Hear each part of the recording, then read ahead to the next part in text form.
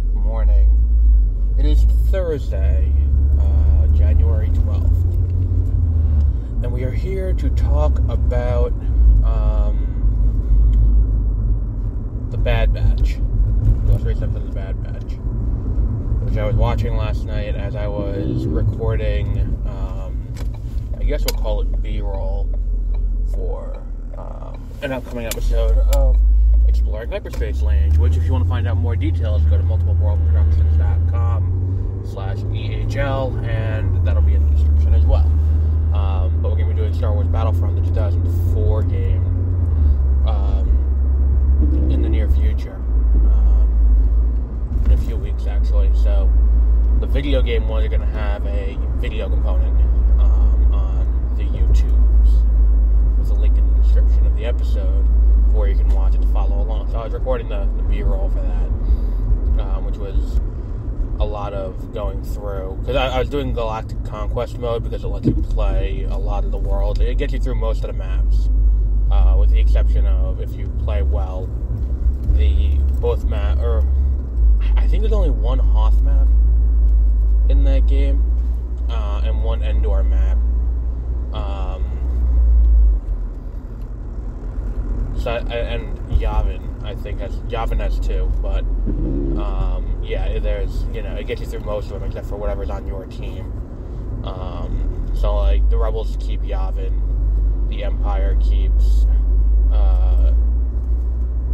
Endor, so you have to play through the rest, and, the other maps in the thing. But anyway, that's not what we're here for. We're here to talk about The Bad Batch, episode 3 of the current season, which is interesting, because I see where they're going with this, or rather, I like the idea of where they're going with this, even if the first episode leaves a little to be the desired about where they're going with this. I like the idea of going into using Commander Cody, because we as an audience know Commander Cody because he's the one who was with Obi-Wan on Utapau in episode 3. So seeing what happened to him after Order 66 is an interesting thing, because he and Obi-Wan were friends, and, if they're friends, then how does everything that happened impact him? And this is something where we've had a lot of clones reacting to, like, well, no, I'm not just going to follow this order for the sake of following the order. Like, I'm not going to just murder an innocent person just for the sake of it. Or, like, in this episode, we negotiated peace. I'm not going to kill her just because you said to. And then Crosshair eventually kills her. But it's an interesting thing that they're really getting into. And I think having Crosshair be the one who is not impacted by the conditioning chip, or whatever that thing is called, having him be the one that's not impacted by it, but still choosing to go along with the Empire, is a great, and being really the only clone we've seen so far, who's just kind of blindly following the Empire's orders and not being like, but wait, we're here to protect peace, not to, or keep the peace, not to,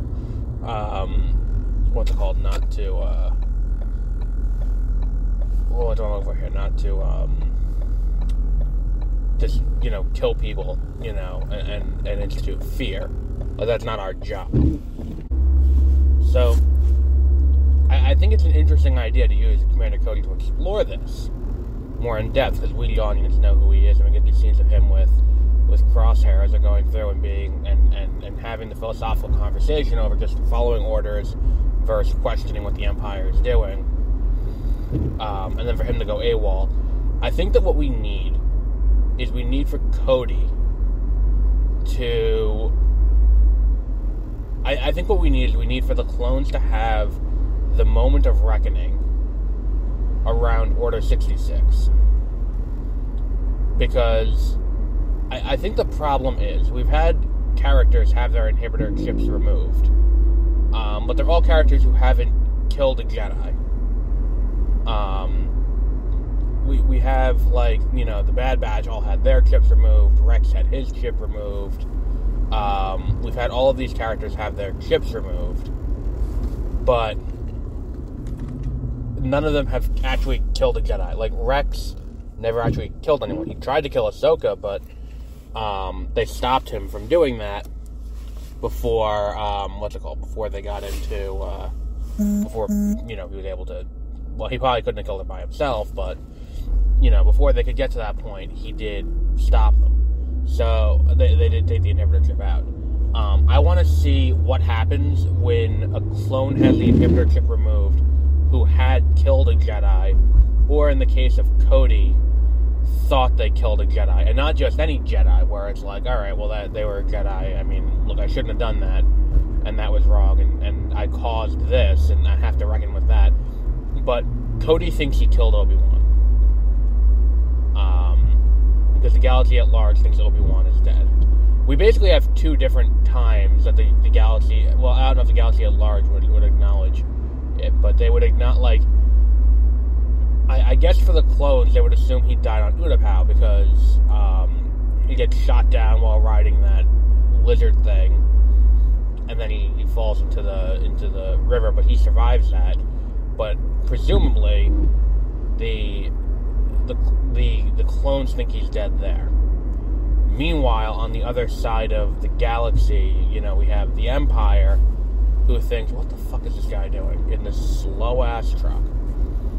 On the other side of it, we have the Empire, who is like, okay, Obi-Wan's definitely still out there, but they're not going to tell the clones that. They're not because they're not really, in that situation where they're going to be talking to the clones and being like, go kill Obi-Wan, because it's like, if he fucked up Vader at the height of Vader's power, then he's going to be an issue. He'll be an issue for a long time to come. Now, I want to see Cody, who thinks he killed Obi-Wan, reckon with that. I want to see Cody have to sit there and be like, oh my god, I killed my friend. And have to reckon with that, and then on one hand make amends for it, but on the other hand kind of move past it. I think that's kind of where we're going, because the episode ends with Cody going AWOL. And with Cody no longer on the board and him being out there somewhere doing God knows what, it does open up the avenue for him to be like, okay, well, I gotta be free of the Empire, because the Empire is doing this heinous stuff. And I think that to an extent, too, what we're going to get to is this point where the inhibitor chip is going to, I think the big reveal about the inhibitor chip this season is going to be that it really is only an Order 66 thing. It's not a full-blown, what's it called thing? It's not a full-blown, every action that the clone takes are modified by the inhibitor chip, as evidenced by the fact that they just won't follow orders now. They're like, no, we're not fucking doing this. Like this episode had another great example of that, where it's like, look, we went to, what's it called? We went to,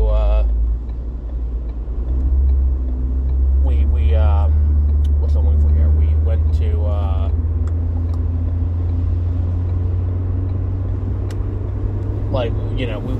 we brokered this peace deal with the Separatists, and we went from there. And I think that part of the thing that's really waking him up is that it's like, and I think that's a lot of this, is waking up the clones from their conditioning. One of the things that's really waking up Cody, in this case, is what's going on with the conflict that my life has been devoted to.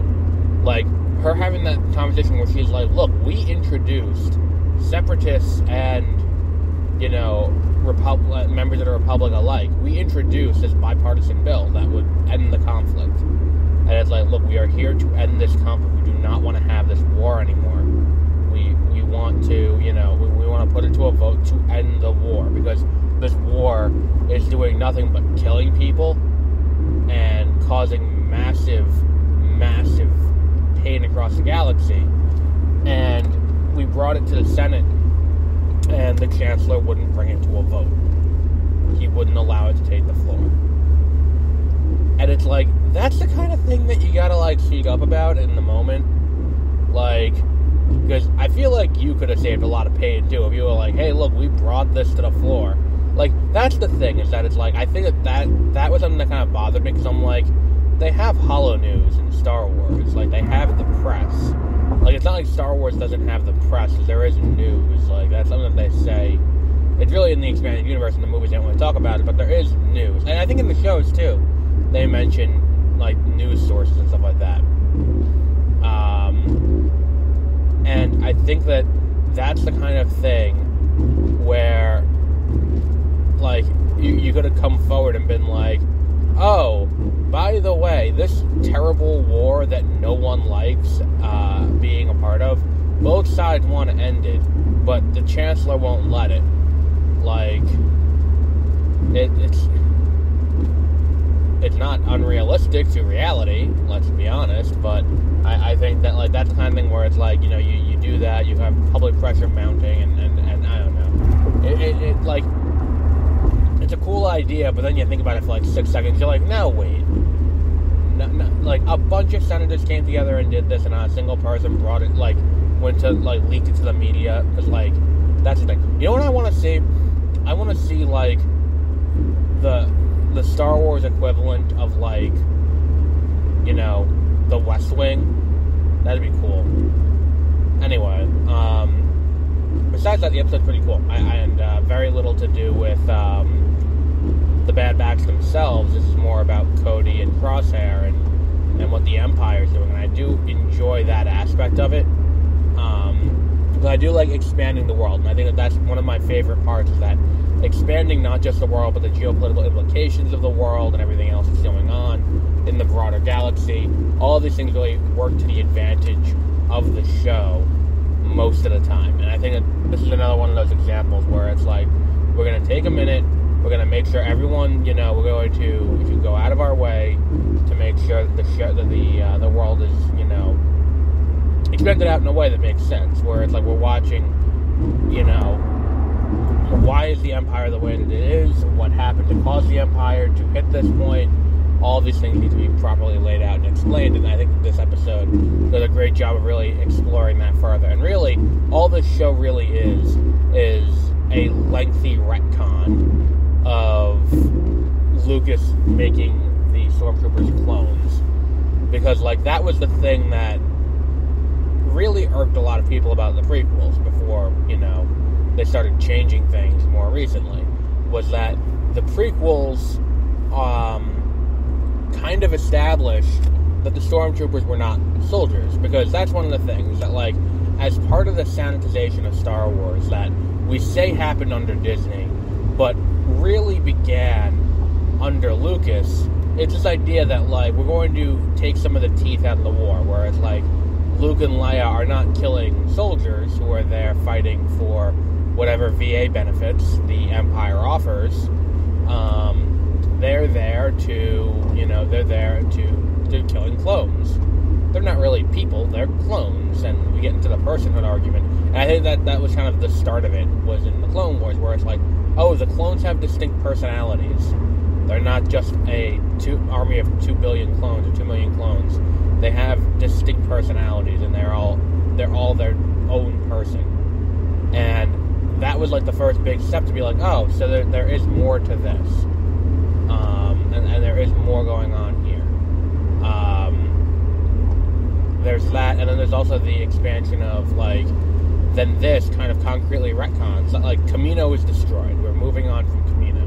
Here is, you know, we now have conscripts in this army. And, you know, I feel like that's kind of something that you know, that this is kind of the true version of getting us back to what it was in 1977.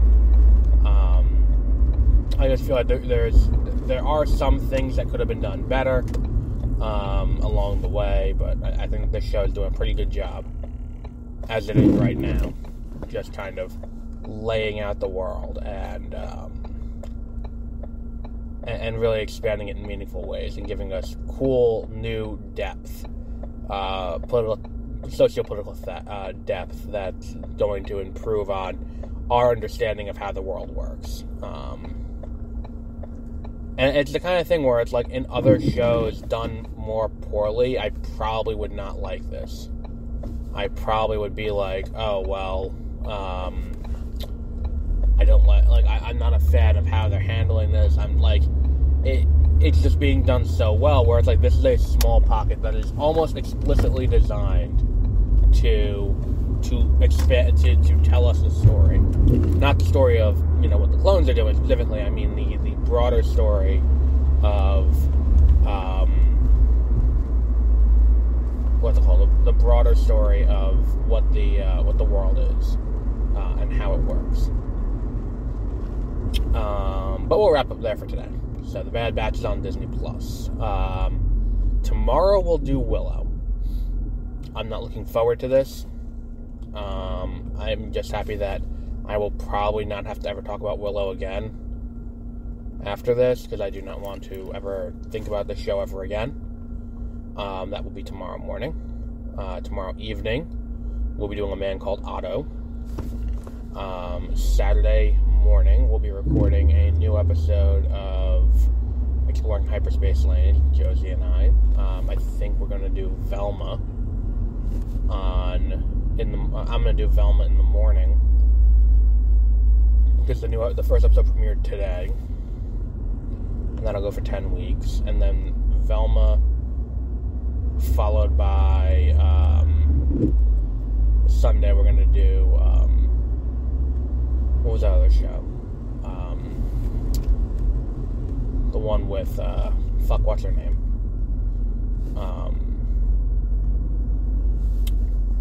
Catherine Zeta-Jones is in it.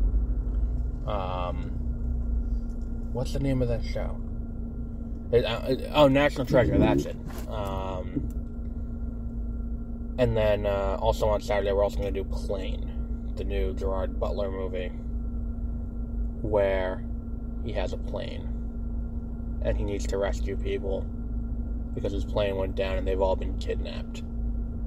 And the movie is just called Plane, which indicates to me that, they got through, some of the, they didn't bother to change the name on the document. And they're just, someone's spec script Plane, and they're we'll drop the spec script part of it, and then we will, so it feels like a screamer. I was let's do a movie with Gerard Butler and a plane, and then they came up with that, and then they wrote the script, and it just says, Gerard Butler Plane movie, and they're we'll cut the movie and cut Gerard Butler, we'll call it Plane while we're in production, and we'll eventually change the name, and then we'll go from there. And then everyone just has alright, well, the movie's called Plane, so let's just keep it like that. And now we have a movie called Plane, and that comes out tomorrow. I'm seeing it Saturday. And then next week we have a new Exploring Hyperspace Lanes episode. We have a new episode of Beware of 30-minute reviews about Searching, the prequel, I guess, I think it's the prequel. I don't know if they're connected in any way, but it's the same style movie of Missing, which comes out next week. And yeah, we will wrap up there for today. So, until our next episode, have a great rest of your week.